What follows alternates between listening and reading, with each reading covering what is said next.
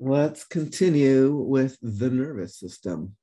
We're gonna talk about some things about the brain now, but not things that are about specific areas. We're going to talk more about kind of these more integrative aspects of the brain that are still useful to think about. And let's do that then. Let me put my little tablet here.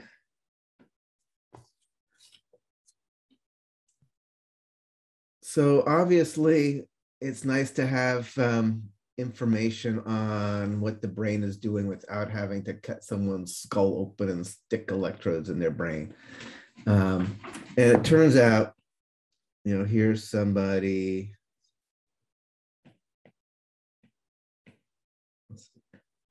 Weird looking person, but here's their brain inside their skull.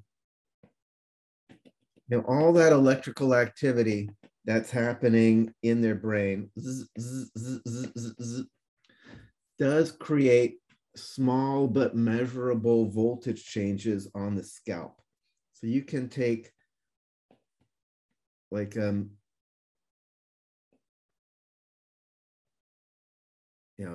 voltage meter,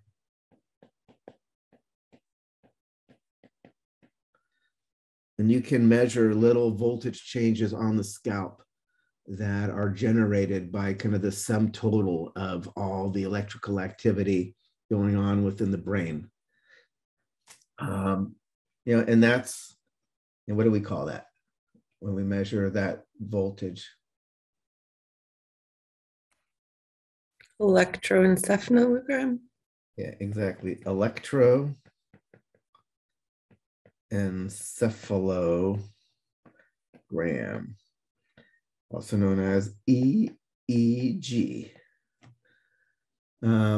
Electro, obviously, it's electrical current or voltage. Encephalo, meaning like the cerebral hemispheres, and gram, like a picture. Right? Again, we have a similar thing we're going to see when we get to the heart. The EKG or EC electrocardiogram is going to be electrical activity we're measuring on the skin generated by the heart activity.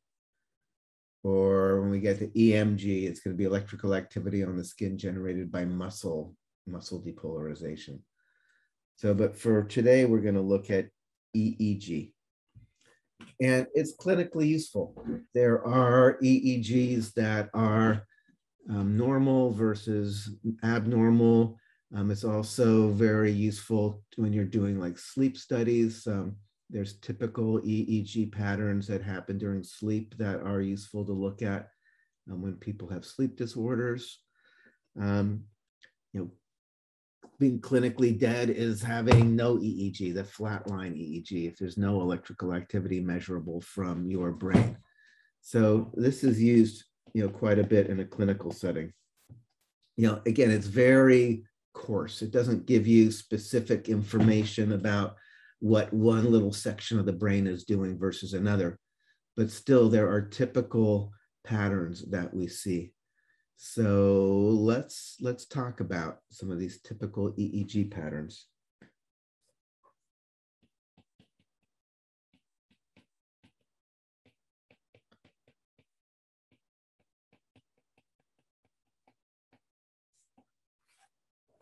Okay.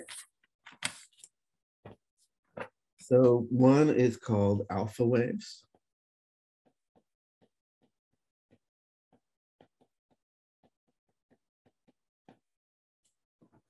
These tend to be if you're awake, but kind of relaxed. Maybe let me use a darker.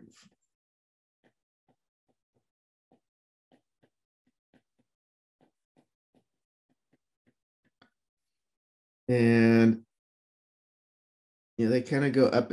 They're never super pretty, but they have a basic frequency. Remember, what did we say? What does frequency mean? How many per second, right? Yeah, exactly. How many per second? How many? So people who are trained to analyze EEGs basically kind of say, okay, it's kind of irregular, but it's also kind of regular. So about what kind of frequency is this at? If it's alpha waves, it's somewhere around 10 hertz. There's a range, like 8 to 13 hertz. Use a darker one.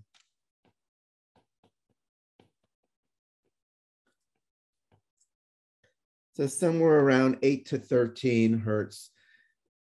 It's going up and down. Again, like I said, it's not like this perfect sine wave or something. It's messier, but it still has a basic pattern of oscillating up and down around 8 to 13 hertz. If you then tell somebody, start doing math in your head. You say, starting at 100, like subtract off 7 and then subtract 7 off from that and then 7 from that and 7 from that. And the person's like, oh my God, all right, 93 and then 80, oh my God. Well, they start like having to think. Then it changes. It goes into what are called beta waves.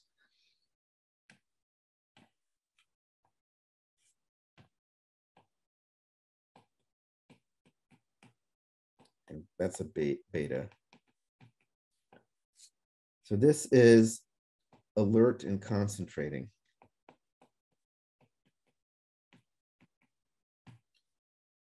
This is smaller and faster.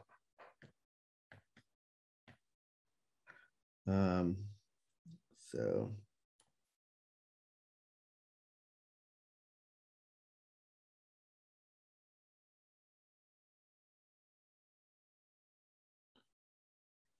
again, so if you're kind of doing this thing, trying to figure out how many per second, it's faster. It's usually somewhere around, I have here 14 to 25 hertz.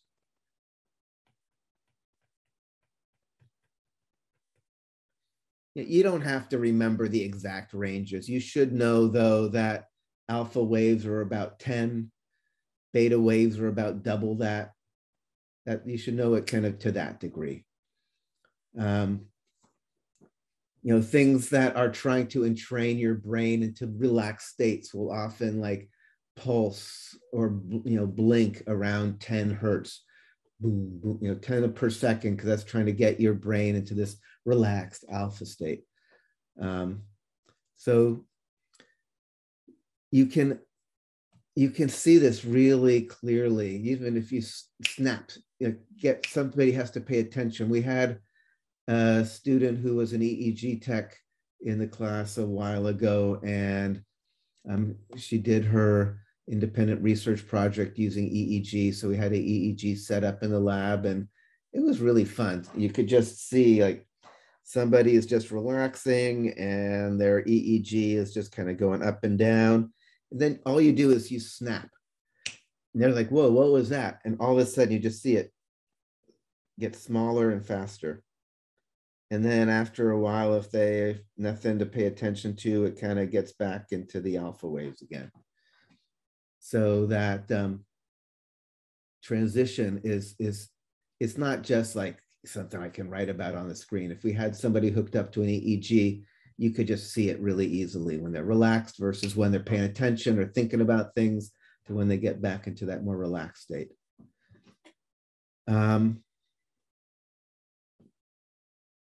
The other two waves are the ones that are more slow, that are found more in adults. You'd only find them in sleep.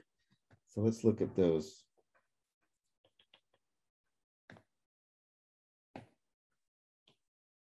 So alpha waves and beta waves, these are going to be in people who are awake. If they're relaxed versus they're concentrating. The other ones should not be in an awake adult. So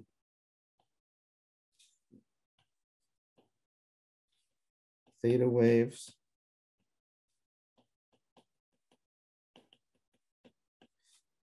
So these are getting much kind of bigger and slower. I have these somewhere like 3.5 to 7.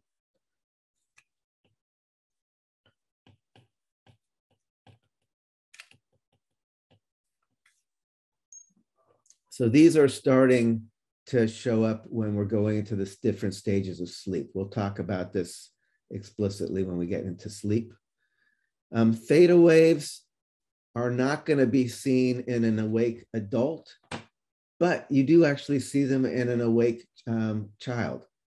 So one of the things that's interesting about typical EEG patterns is they change depending on your age. Like if you get one of these books to show what are typical or non-typical EEGs, it's different if you're 5 years old or if you're 30 years old. So theta waves in a child would not be of a concern, but in an adult, they would be of a concern, like in an awake person. So just kind of putting that out there. What's normal depends on if you're a kid or an adult. The slowest are the delta waves.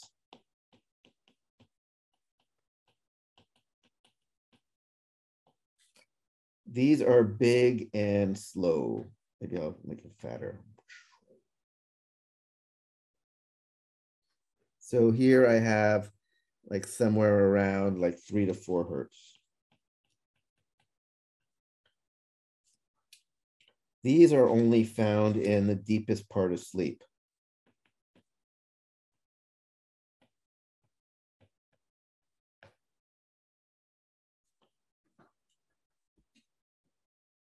Or if you're in a coma.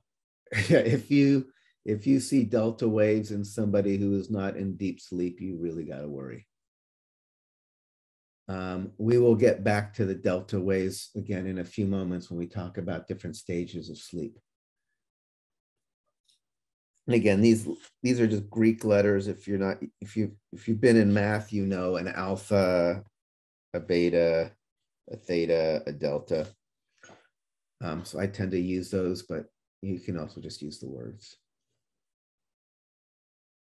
So again, theta waves and delta waves we're going to see during sleep, during kind of the slow wave, non-REM part of sleep. Beta waves, alpha waves typically are when you're awake. Although we're going to see there's parts of sleep, the REM part of sleep, where your brain actually looks like that. That's why they sometimes call it paradoxical sleep, because your brain actually looks like it's awake, even though you're not awake. So is this clear what EEG is? You can get some information about different parts of the brain depending on where you put the electrodes. Like typically people will put a whole bunch of, especially in studies, more like research studies, they'll put electrodes all over the scalp. So different regions of the brain will be contributing more or less to one electrode or another. So you get some kind of regional information, but in general, you get very little specific information about what part of the brain is creating the signal, because there's this whole volume full of electrical activity and you're just measuring some little spots on the surface. That being said, you get very good timing, temporal information about when signals are starting and stopping. So it does have a lot of value if you're trying to see like timing information about brain activity, as opposed to us telling you like the fMRI studies where you can actually get information about what's happening in different parts of the brain itself, but your timing resolution is like plus or minus 10 seconds. When did it start or stop?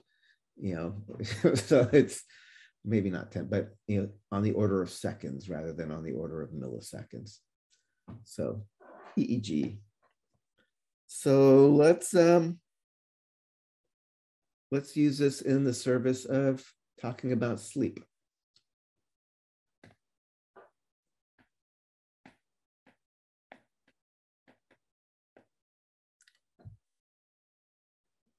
So sleep, obviously you gotta sleep.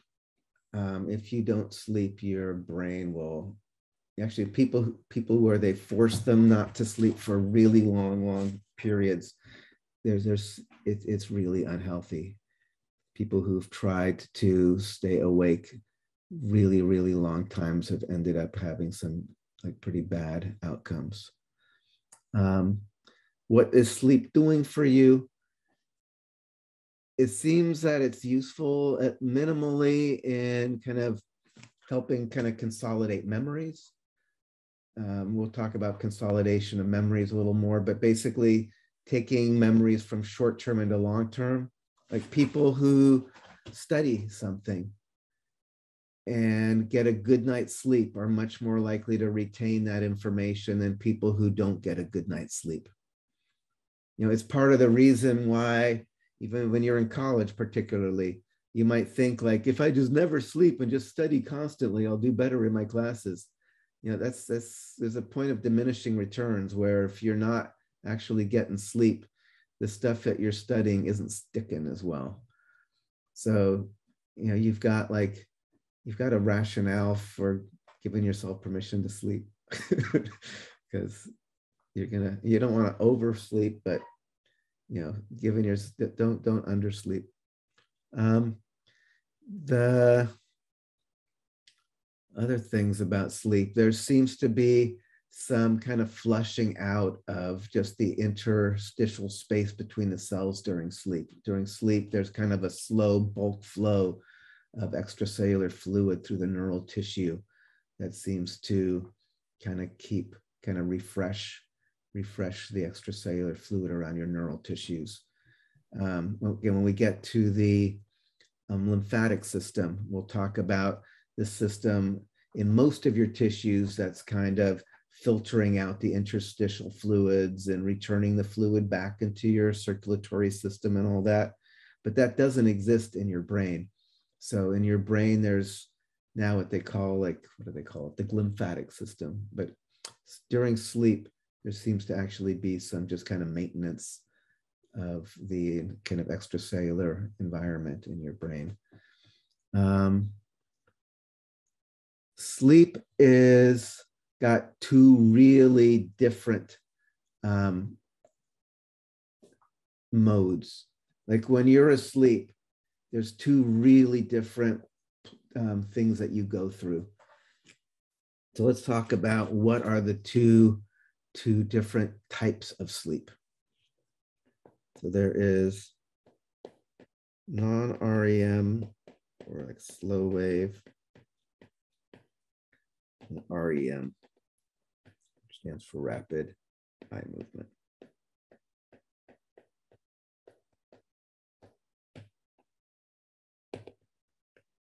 So during the course of the night, you alternate, you go back and forth between these two. Actually, a variety of times. I'll show you some little sleepograms or whatever, hypnograms a little later. But you'll start in slow wave, you'll go into REM and then back into slow wave and back into REM and back into slow wave and back into REM. So let's start with the slow wave part because it's probably the one that's kind of easier to understand. This is where everything slows down. You know, you start out, you know, obviously before you fall asleep, you're going to kind of be in alpha wave. You're going to have to be relaxed. You're not going to fall asleep if you're like trying to do math in your head. The way you know somebody is starting to fall asleep, so this is like before. The way you know somebody is falling asleep rather than just really relaxed is you start getting these large bursts of electrical activity in the EEG. It's called, they call them sleep spindles.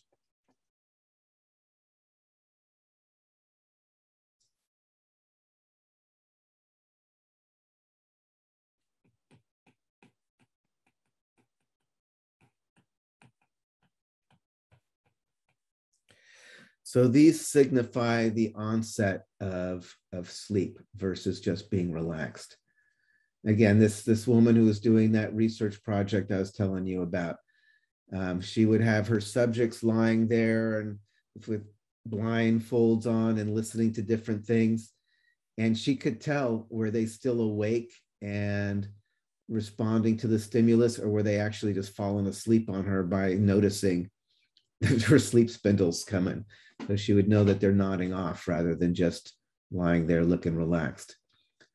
So it's hard to tell just looking at somebody like just lying there physically, but if you're looking at their brain waves, you actually can tell if they're asleep versus just really relaxed. This then transitions into the slow wave. And the theta and the delta, those really big. So, and this is kind of the deepest part of sleep.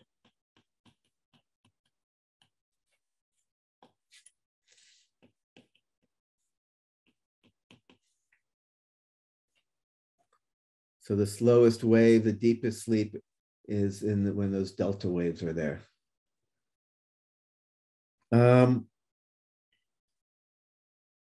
And you don't always go all the way down to the slowest level. You might go down, slow down, but not get to the slowest level. You might go down and come back up, or go down and up and back down. So it's a little nonlinear. I'll show you again some pictures of what it looks like in real life. So while this is happening, your body is slowing down as well. Maybe let me give myself realize I need to give myself some more room here.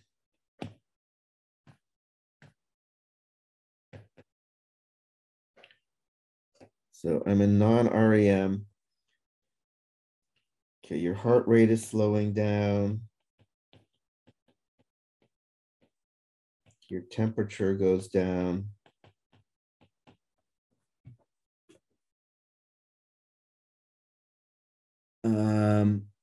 Your body doesn't move because there's no brain activity to operate your muscles. There is some movement, like maybe every 15 minutes, there's kind of a repositioning so you don't get bed sores. So there is kind of an automatic repositioning of your body every 10 or 15 minutes to kind of make sure you're not like cutting off circulation to a part of your body. Right? What do they call it? Saturday night palsy.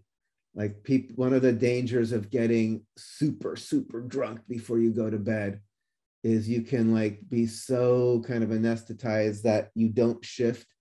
And then people wake up and they actually have caused nerve damage and part of their body doesn't work anymore because, right, normally if you like fall asleep on something, it's like, ooh, that's weird. It's like it's pins and needles and then it comes back. But there are cases of people, particularly people who go to bed super, super drunk, where they wake up with actual nerve damage because they did not do the little shifting to keep the blood flow to their limbs as they're sleeping.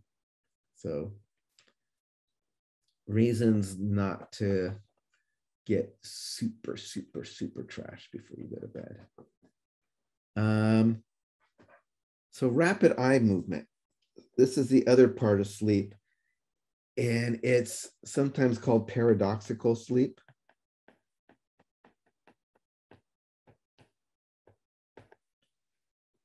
Because there's lots of things about it that don't really seem like you're asleep. Your brain waves look more like awake.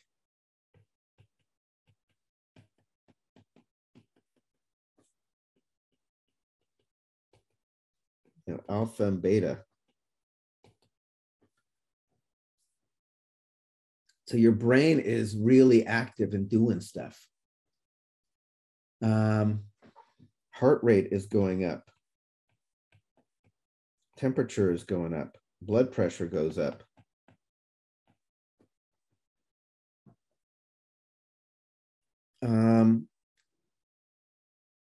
Obviously, if your brain is totally active, you need to disconnect your brain from your musculoskeletal system, or else you are going to like run around and do stuff. Whatever your brain is doing is going to be controlling your body. So your muscles, your skeletal muscles are paralyzed.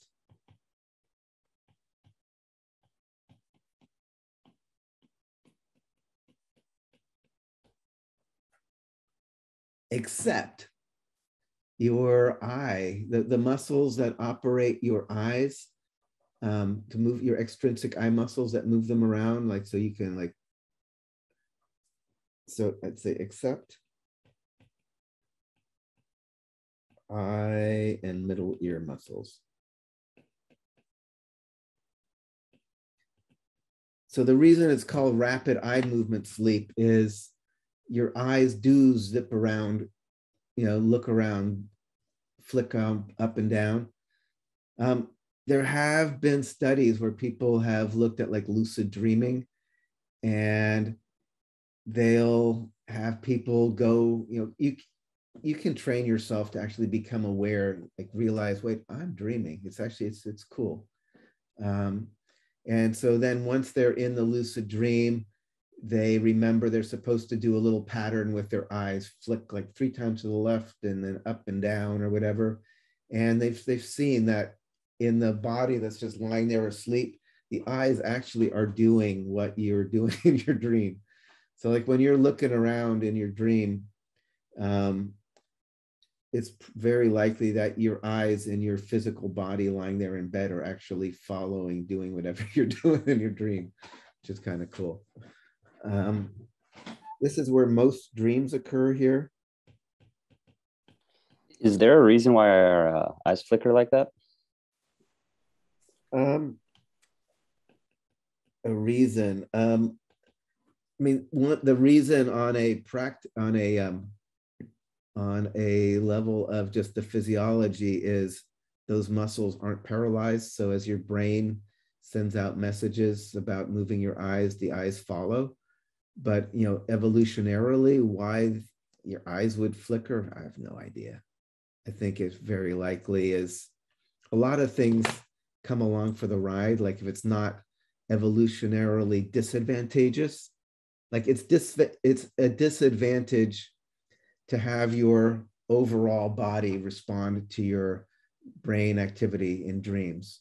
In fact, there are these sleep disorders. I went to a talk once by a guy who works with sleep disorders, and he had all these stories, like a guy who would he wouldn't wake up. In his dream, he would dream that he was protecting his wife from some attacker. And in reality, he's like pounding and punching his wife, who's actually lying next to him in bed. But in his dream, he's beating up this attacker. So you don't want to act out your dreams. Other people have got out of bed and jumped out of windows and things like that, in some action dream doing something. And if their body is not paralyzed, it can be bad. Is this where sleepwalking occurs? So that's a little different. So sleepwalking and night terrors and things, that actually seems to be more in the slow wave. Because sleepwalking is more unconscious. Like people who are sleepwalking are more like in a zombie state. They don't even know they're doing anything. What I was talking about, people actually feel like they're having some experience and their body is moving, but it's just their body is not where they think it is. Their body is actually in bed rather than like kind of on the streets of their dream. So would like sleep paralysis be in REM sleep? Like when people wake up and they can't move their bodies, but they can move their eyes. Yeah, so that like that weird, sometimes people get that experience where you wake up and it's really freaky. It's like you can't move. It's if there's a little delay between when your body comes back online, even though you're kind of waking up, in fact, sometimes people get these weird feelings. They think like there's like some monster sitting on their chest or something because I can't breathe, when in fact they just can't voluntarily gasp because they're still coming back online in terms of voluntary motor control. So they feel like, they can't move and they're yeah, so yeah, that can happen where you start becoming conscious and yet your muscles aren't back online. Sleepwalking, and there's even sleep eating. There have been cases of people who aren't losing weight, even though they're doing all these, they're doing everything right. And they put in like a camera and they'll realize that in the middle of the night, they just get up and walk to the cupboard and just kind of like go back to bed. And they have no memories or nothing about it. So there is this weird unconscious thing that can happen. And I think sleepwalking tends to be more in that, as opposed to, that happens to be in this non-REM. Like if you wake up from REM sleep, you're pretty much awake. You know what's going on. If you've ever been like roused from here, it's like, I've kind of been aroused where there's like, I don't even know how to talk. It takes a little while to like kind of remember how to function because your brain is kind of turned off.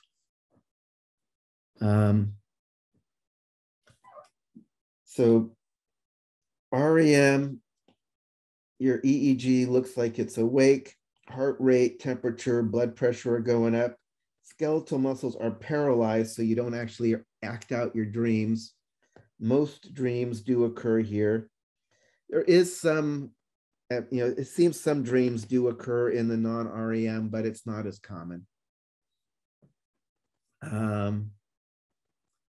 Other thing in REM that's actually clinically relevant is spontaneous erections happen in REM.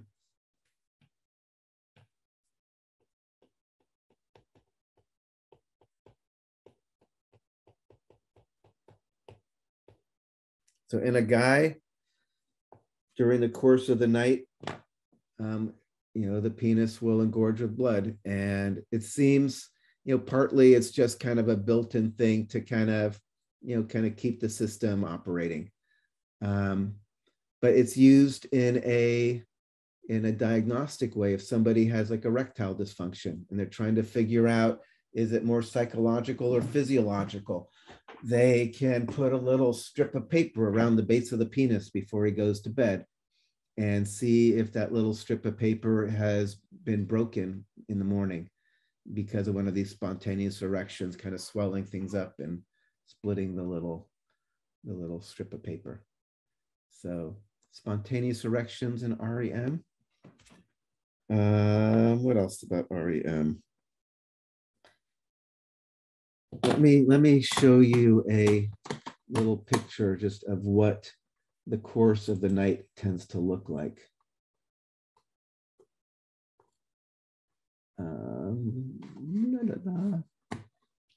Share screen.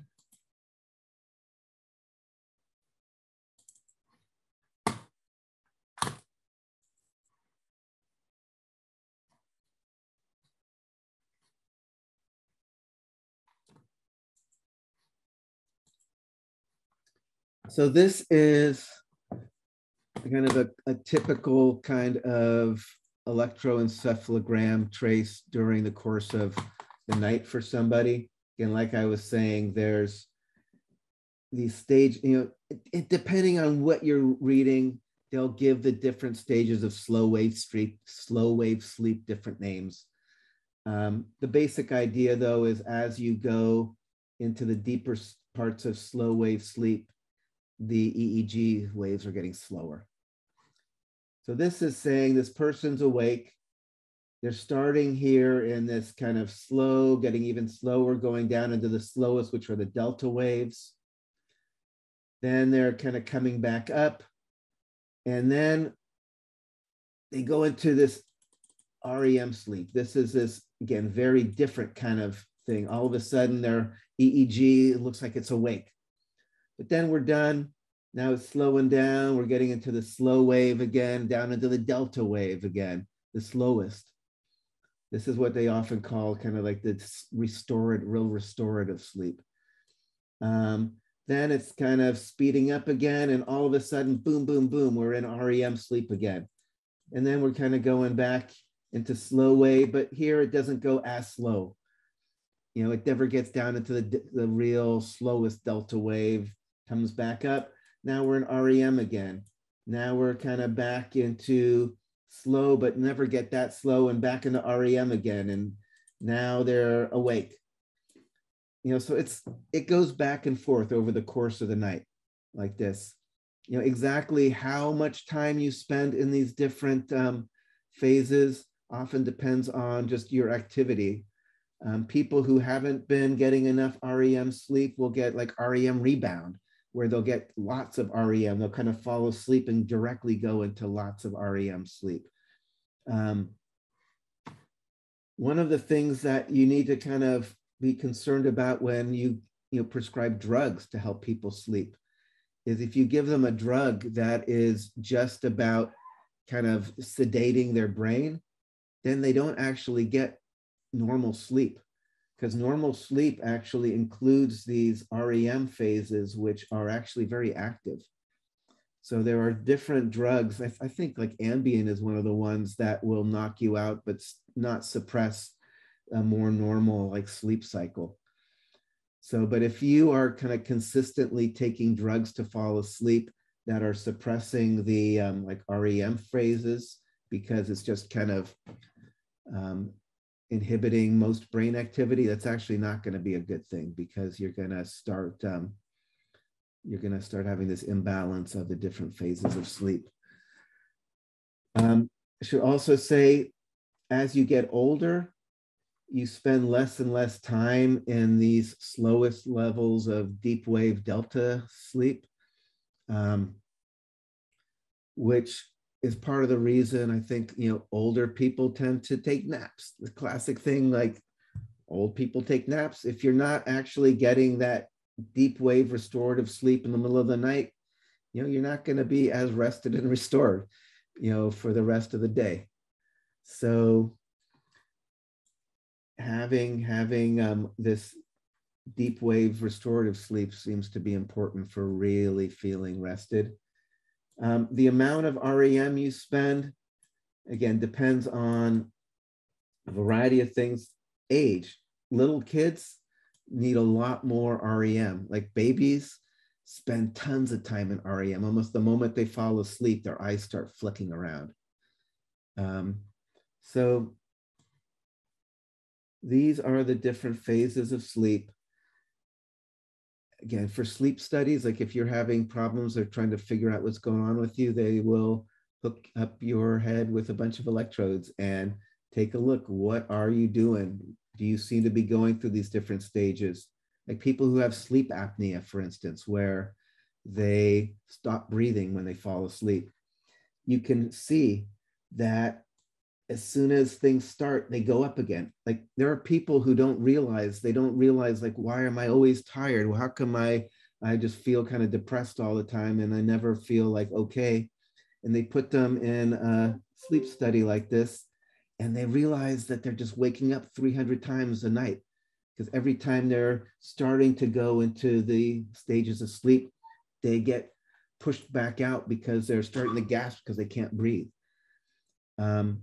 So like sleep apnea, that thing where you don't breathe as you start falling asleep, it can be like a super debilitating condition because you don't ever get rested.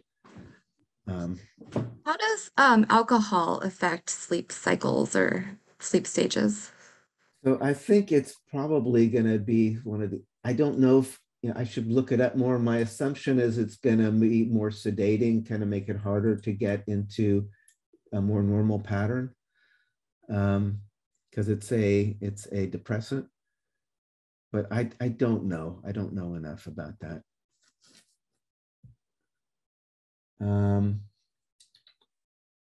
So different parts of sleep. Any questions about any of that?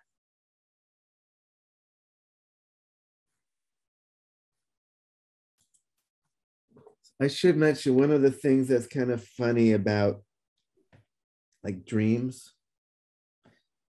I'll just mention this as an aside, because I think in, just in our language, dreamy sounds like really good. It's like, oh, he's so dreamy, or like my dream job, or oh, that, oh, in my dreams, ever.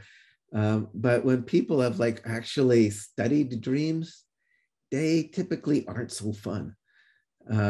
There's this guy, Calvin Hall, he studied, he had like people record like 10,000 dreams, had all his grad students basically go over and rate them based on their content. And where I have it here, it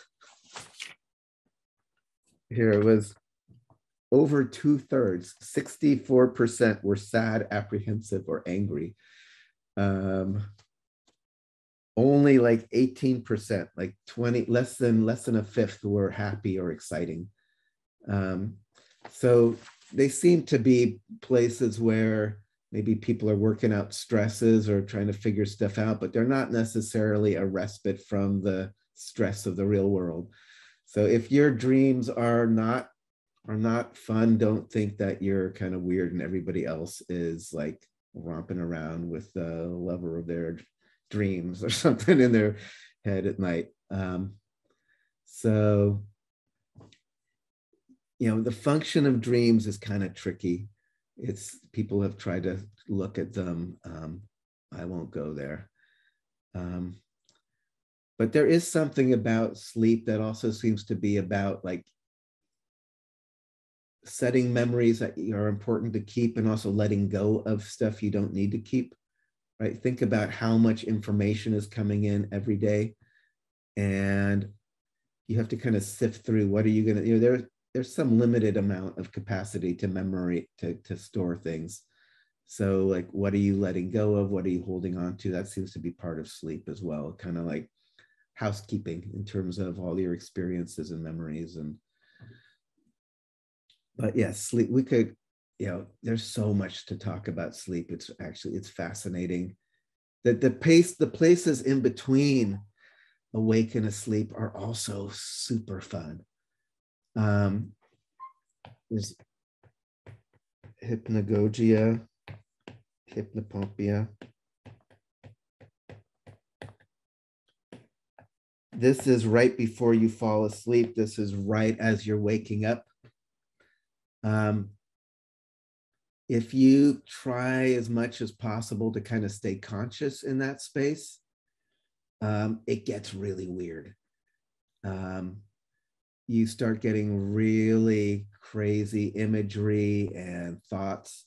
There's been a lot of artists that have worked in that space, who actually, and scientists. There's been both artists and scientists. I think it was Dolly. I'm trying to think. There's one guy that would like sit in his chair and like hold a metal ball on that verge of falling asleep. So every time he would just kind of start to lose consciousness, the ball would fall, and he just kind of try to surf right on that edge of awake and asleep.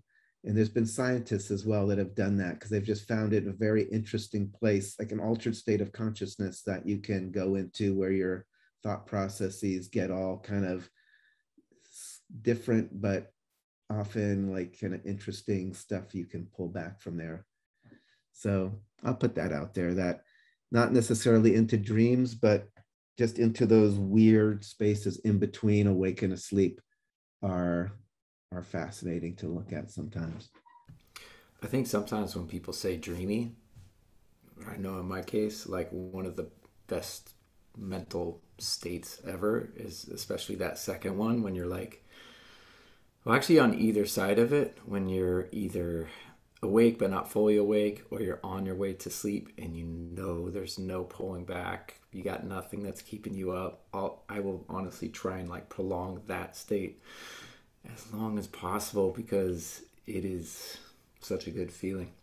Right. So that's also, it depends on your, like I can say I've had very personal experience with people who that place is the most horrible place because of PTSD, where that losing vigilance is just a place to scream and kick, because that's the moment where you are not safe anymore.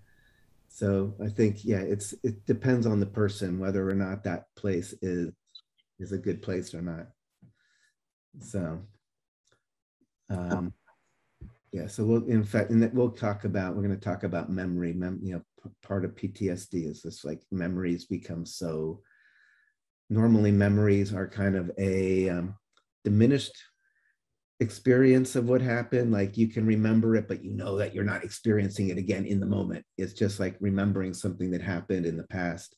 Whereas, for some people, memories get wired in a way where you lose track of whether or not you're just in something that happened versus something that's happening again.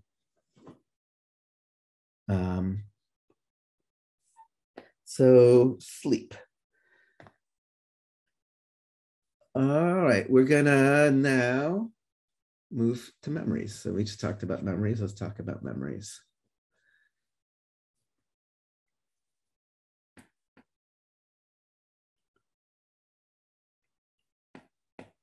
(9 a.m.)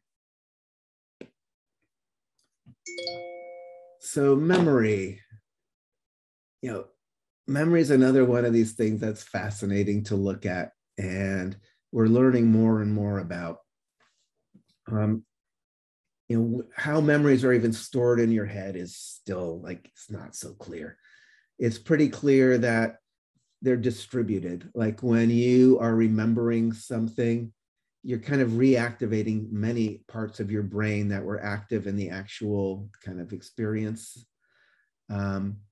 You can actually have damage to your visual cortex that will erase the visual components of a memory, but leave all the other aspects of a memory intact.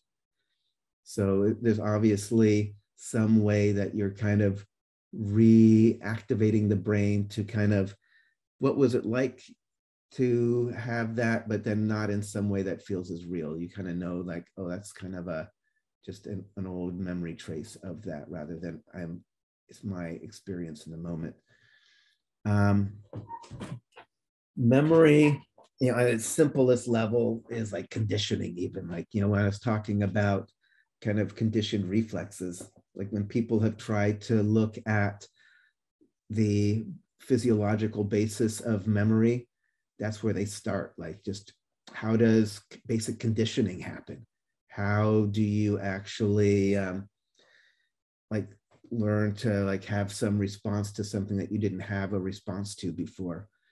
And what people have found, starting from those studies and now up to these more kind of complicated studies, is that there's actually physical processes involved in setting long-term memories. So let's talk about this. Short-term memory versus long-term memory.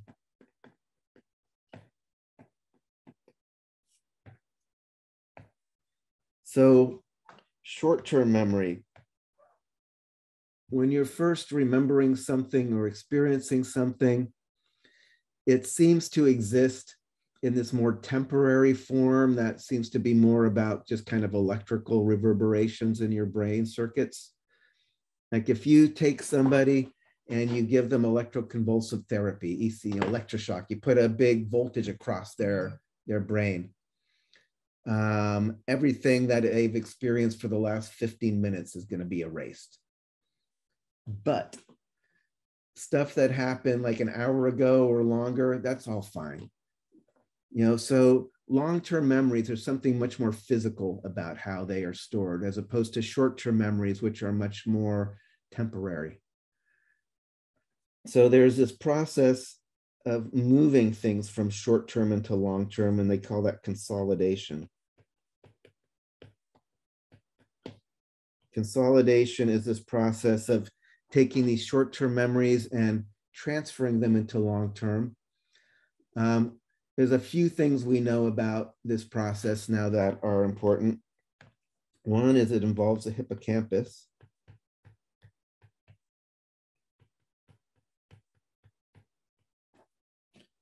We talked about the hippocampus, that little area of gray matter in the temporal lobes. Oliver Sacks, who's a neurologist and author. If you haven't read his stuff, you should read everything he's written. He's great. But he wrote about a guy who had bilateral hippocampal damage, and he could not form any new memories. Like he still, even though he was like, I think in his 40s or 50s, he still had memories of when he was, I think like 18 or something, and just getting into the Navy or something. He'd meet new people he'd meet somebody, and it would be like he'd met them the first time, and he'd get to know them. They'd have a nice conversation. But if he met them again, like later in the day, it would be like he met them for the first time again. Like he could have short-term memories, but after about an hour, everything was just evaporating behind him. So hippocampus is necessary to have this consolidation happening, create long-term memories from your short-term memories. Kind of like that guy in Memento, in that movie, that Chris Nolan movie. That movie, there are people like that who cannot make new memories. The other thing people have found about this consolidation is that it involves protein synthesis.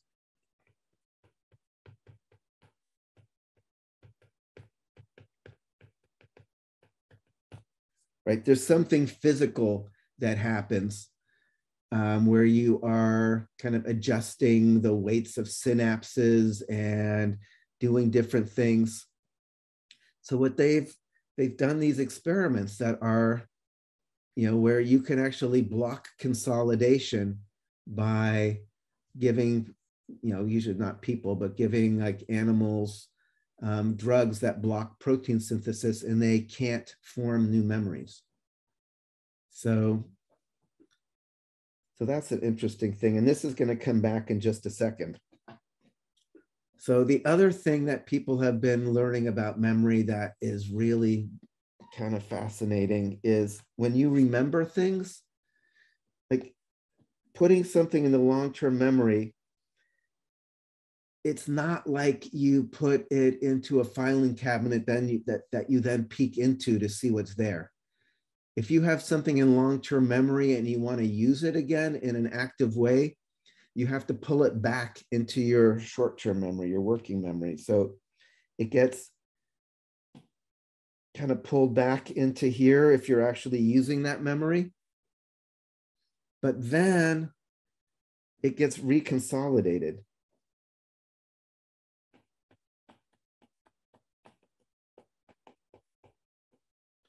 It kind of gets put back into the long-term memory after you've been working with it. And there's a couple of, I'll just mention a couple of experiments that I think are really worth thinking about. Because if things happen in short-term memory that contaminate that memory, it can actually mutate the memory. Like there was one study where they would interview people about their experiences as a kid at Disneyland. And the experimenters would, on purpose, kind of suggest these, experiences of being with this person in a Bugs Bunny suit that they were, interacting with when they were at the park.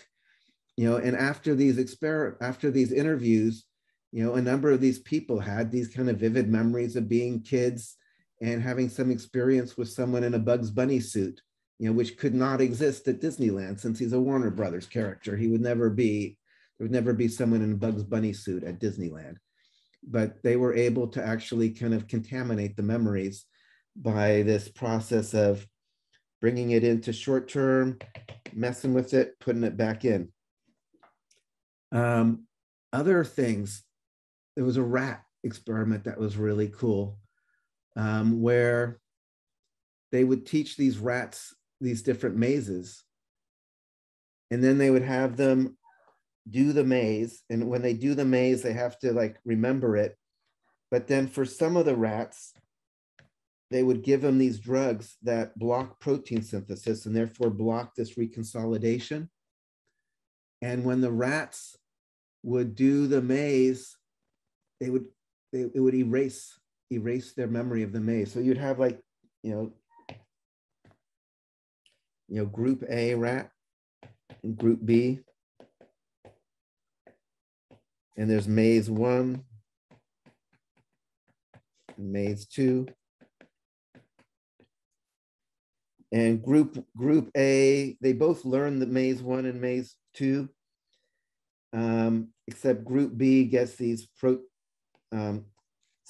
what is it? So group A does the maze and they remember the maze. Group B does maze 1 and they remember maze 1. Still, they can do it again.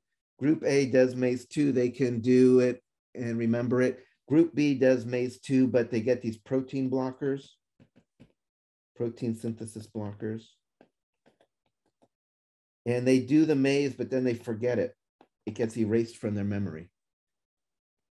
So the implications, not just the implications, it's the reality of it is by bringing these memories in and blocking reconsolidation, you can erase stuff from memory. People have been working with this and trying to kind of attenuate, traumatic memories and stuff like that.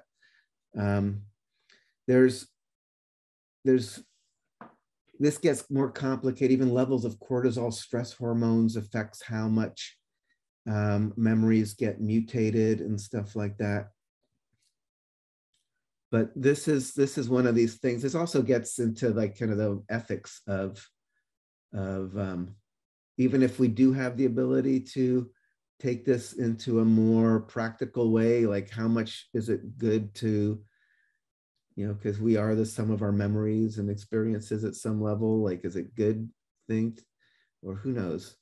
But if there are very debilitating memories, sometimes it's actually not such a, a lot of these, again, things for PTSD have to do with trying to take memories that are too vivid and trying to attenuate them so they aren't as debilitating. So this is still something people are looking at different ways to navigate how to do this in a way that might be useful versus not. But I think this idea of reconsolidation is useful too. If you've ever been on a jury, you've probably noticed it's bizarre how many different first-person accounts there are of the exact same moment.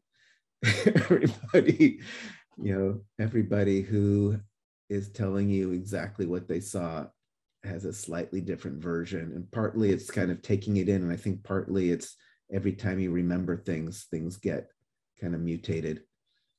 It's a little bit of I find it a little bit disconcerting to realize that your long-term memory is a little malleable.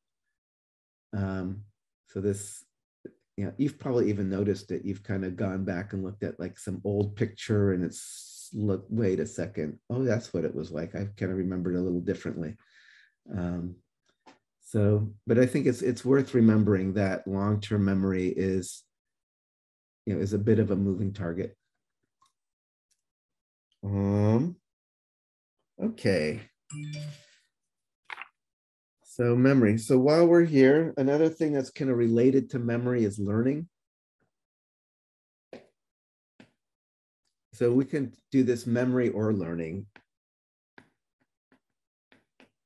Right, learning is just, and let's talk about declarative, also known as explicit, versus, sometimes I call this procedural. Your book, what is your book? Your book has a different name for it, which I don't usually use, but I'll write it here just because your book says it.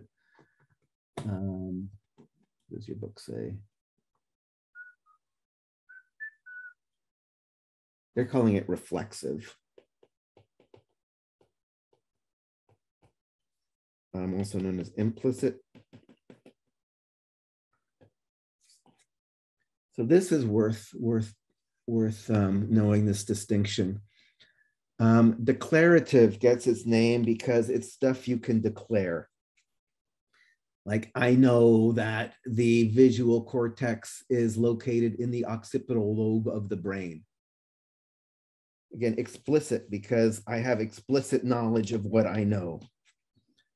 I know that the visual cortex is in the occipital lobe of the brain.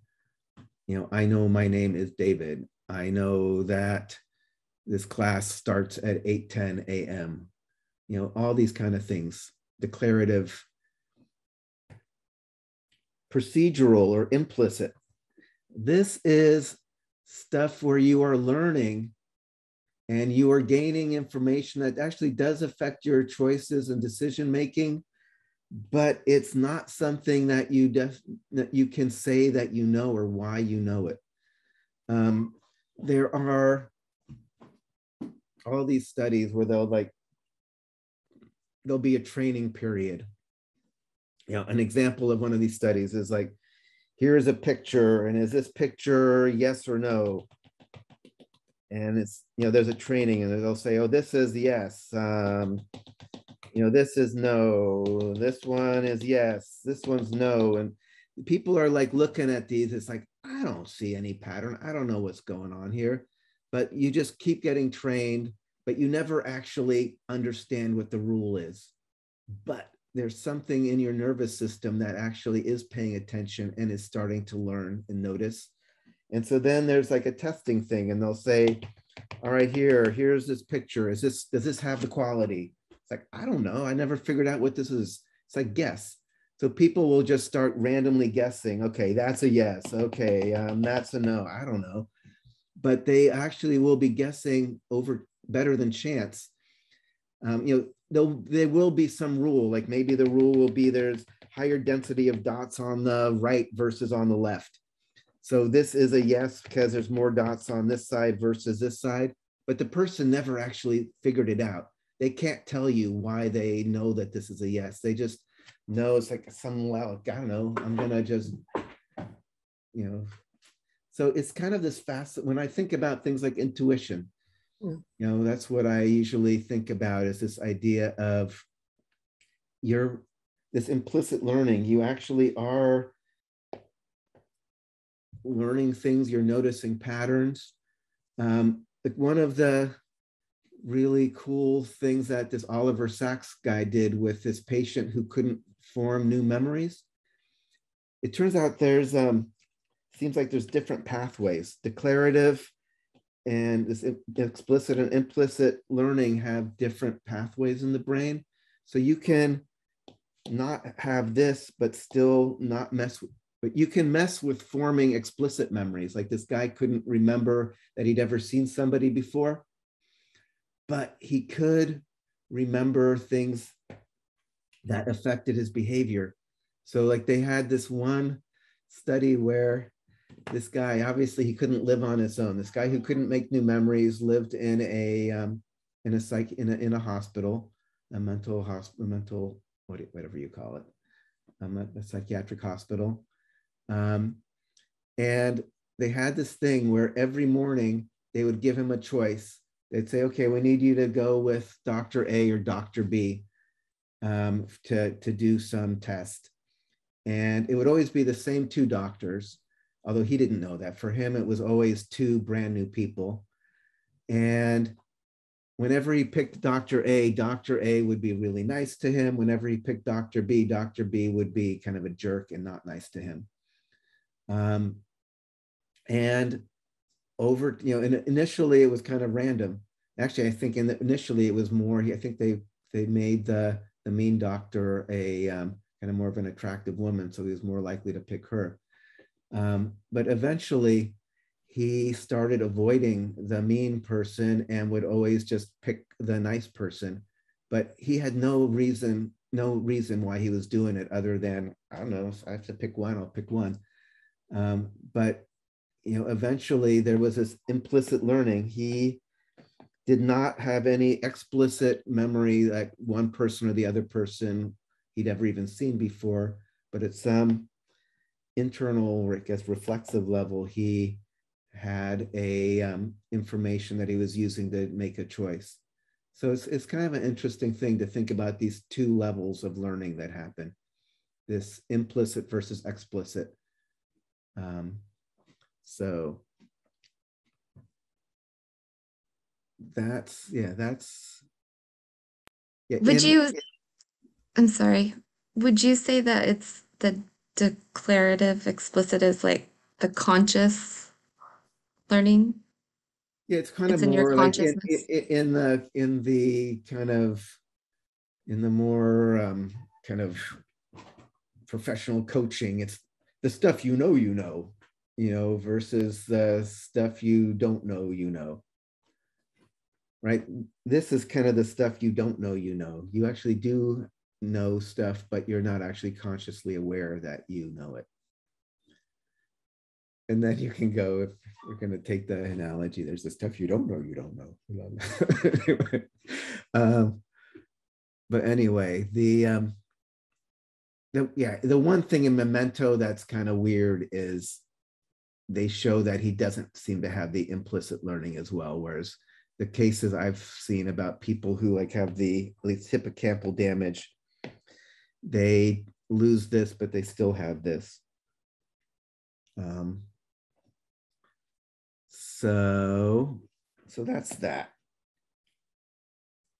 There's so much more we can talk about, but we just don't really have, we don't have time. I mean, I'll mention one more thing just about kind of brain injuries. Because you kind of create your reality using your brain, if there is brain injury, sometimes people don't have a sense that their version of reality is weird. Like somebody on the outside is like, whoa, this person is being really weird. But to them, since they're kind of constructing their own reality using their own brain, it's all internally consistent.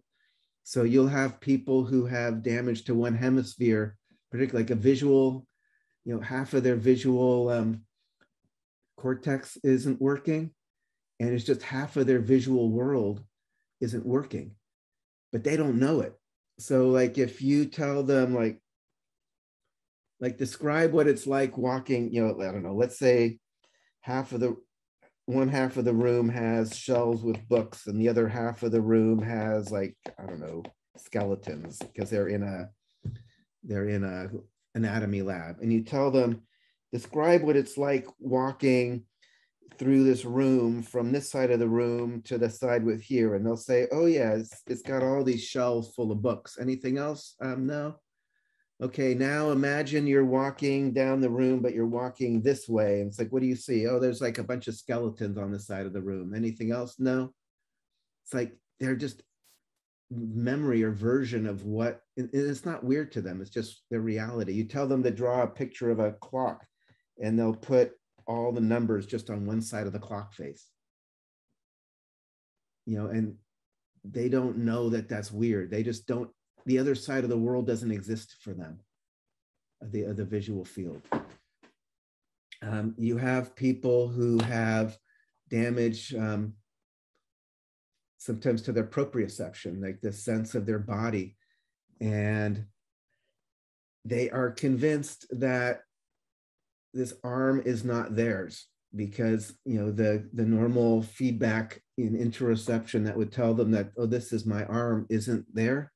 And they literally will assume that by some weirdness in the middle of the night, someone cut off their arm and sutured on some other arm, like some Frankenstein surgery or something, but this is not my arm. People will fall out of bed because they're trying to push this weird thing out of bed because it's freaking them out, even though it's their own arm that they're like pushing out of bed, and they fall on the floor. People get weird things if their like autonomic functioning goes off, where they don't have the same kind of charge of feeling things. Like they'll see somebody that they know, and normally you see somebody and you get this kind of feeling of like, oh, familiarity and excitement, but they don't feel that. So this person must be an imposter. It's like, this looks exactly like my mom and sounds exactly like my mom, but I know it's not my mom. This is just freaky. I don't know why this person's posing as my mom, but this is not my mom, but they're on the phone where they don't have those same clues, and it's just like on the phone, then it's like, oh, hi, mom. You get all sorts of weird stuff where people have all sorts of different symptoms, but then they're not aware that they have these symptoms. So I'll just put that out there. One of the strange things about these different brain pathologies is often people actually don't have awareness of their own things. What else? Okay. All right, so for the last few moments here, let's just introduce the peripheral nervous system, since that's what we're going to be doing to finish up this unit.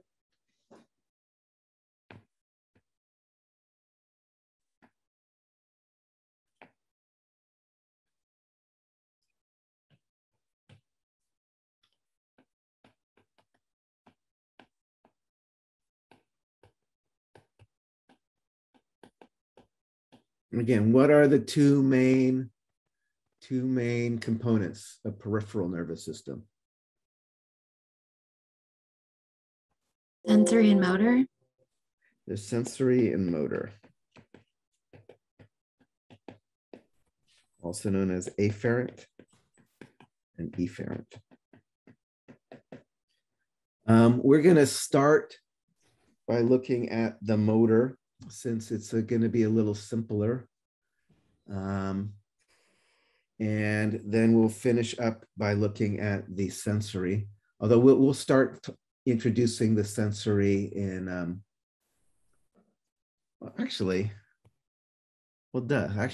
normally I do motor first and then sensory, but we'll start with sensory because that will be a good intro to our lab today. So let's start with sensory.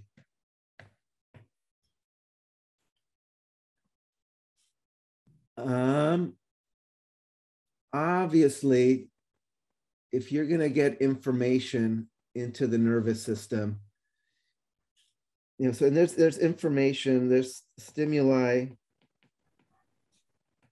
that are going to be external and internal,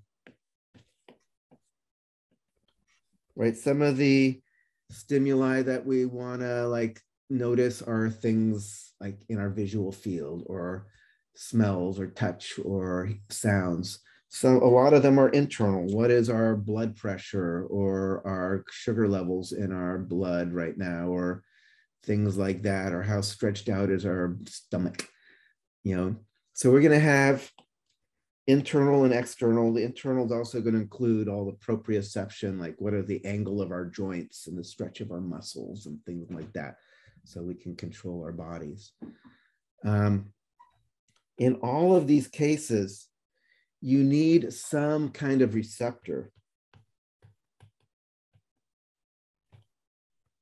Receptors are the things that will take whatever that stimulus is and convert it into some kind of electrical signal that goes into your nervous system, right? Your brain only understands action potentials and stuff.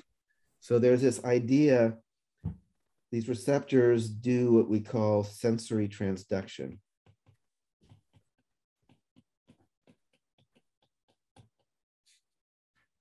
This basically convert some stimulus into electrical signal for the nervous system.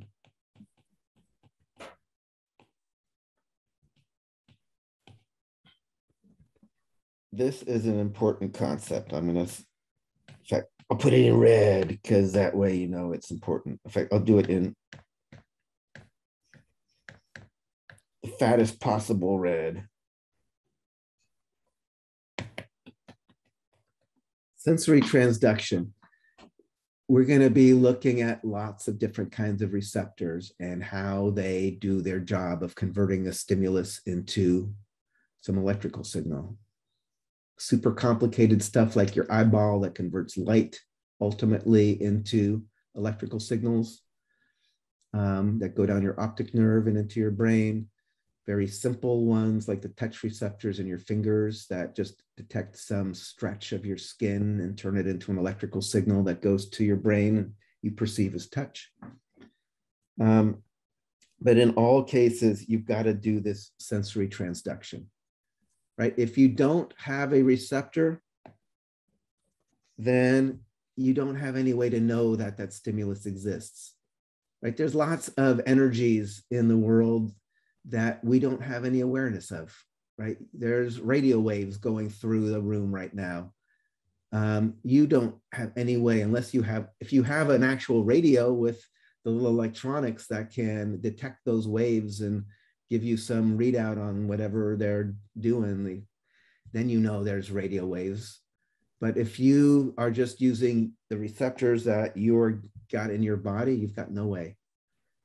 You know, and you're also limited by just the range of, so when we talk about receptors, we talk about different sensory modalities. Let me write that better.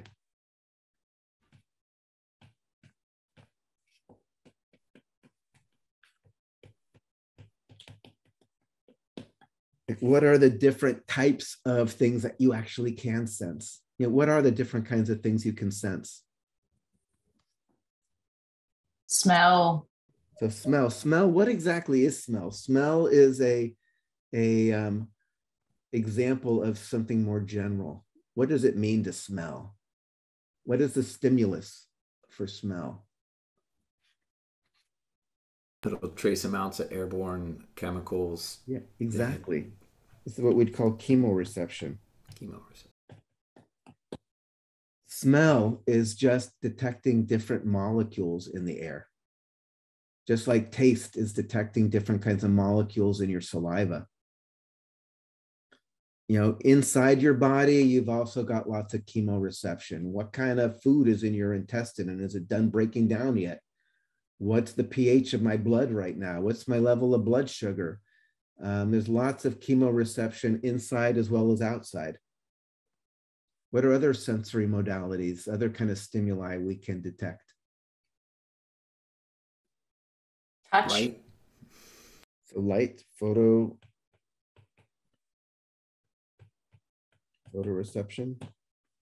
So we can detect light. Somebody else said, was it Jen? Somebody said something. I said touch, like. So touch, and touch is an example of something more general as well. We call mechanoreception. Some like physical deformation, physical bending or stretching. So touch is some physical bending or stretching of your skin. But mechanoreception is also going to include hearing, actually. It's just the vibration of your eardrum. Mechanoreception is going to be the angle of your joints and things like that. You know, the stretch of your muscles. When we saw that stretch receptor in your muscle for the stretch reflex, that's a mechanoreceptor as well. Thermoreception? There's thermoreception.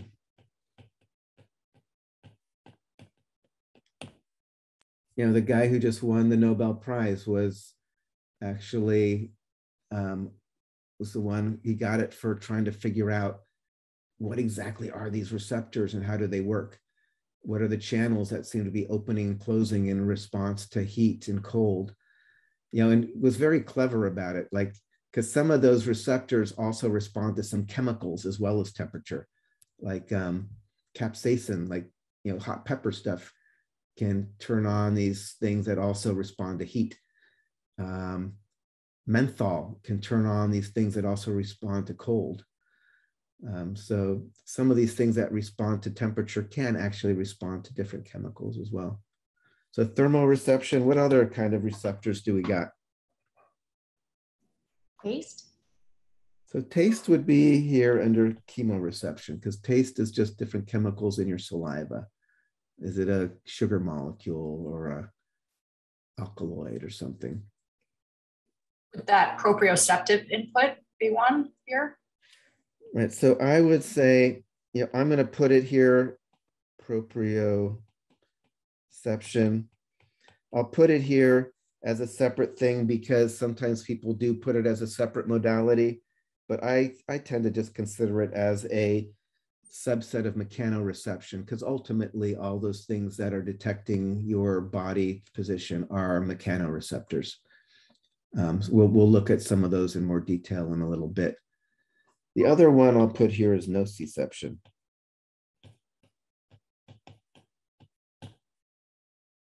Which is pain. Which are their own brand of receptors.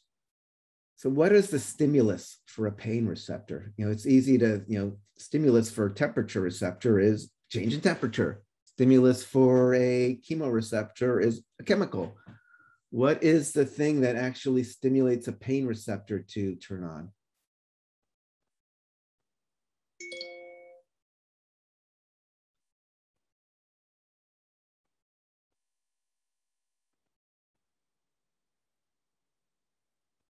Think about just in life, in your life experience, what kind of things are happening when you experience some physical pain? Some kind of tissue damage. Yeah, exactly. Tissue damage. So these get turned on. There's different things that can happen during tissue damage that will turn these on. So tissue damage or like imminent. Even if the tissue is not damaged yet, the system is worried that something bad's going to happen. Almost any receptor, if driven far out, beyond its normal range, will be perceived as pain. Like the sounds that are too loud are no longer just really loud, they're painful. Like, things like that. Light that's too bright isn't just too bright, it's painful. So nociception, pain. So you have different modalities for receptors. You also have kind of, ranges that they will respond to, right? For like, a touch receptor or for a light receptor, there is some light that's the dimmest. We talked about the perceptual thresholds. If something is below that perceptual threshold, even if there is a very dim light, you can't see it, even though maybe your cat can see it. Or let's say there's a frequency that's really high. Beyond, we're going to talk about human hearing goes up to about 15, max 16, 17 kilohertz. If it's higher frequency than that, you can't hear it, but your cat sure can. Your cat goes up to like 50 kilohertz. So there's some mice that are chattering in the wall and they're freaking going crazy, thinking like, oh my God, there's like all these mice around, and you have no idea because you don't hear the ultrasonic chattering of the mice. So, your ability to sense the world is limited both by what kind of modalities your receptors can actually detect and the kind of limited ranges that those receptors can detect within those modalities. Anything else that exists in the universe that is either a different modality or outside the range of your receptors doesn't really exist for you, which is, it's a little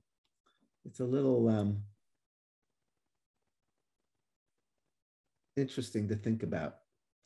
And like I think I'll mention again, like there's something very fascinating about just the way we construct our reality. Is we have these receptors inside and on the very surface of our body with these very limited modalities, with limited ranges.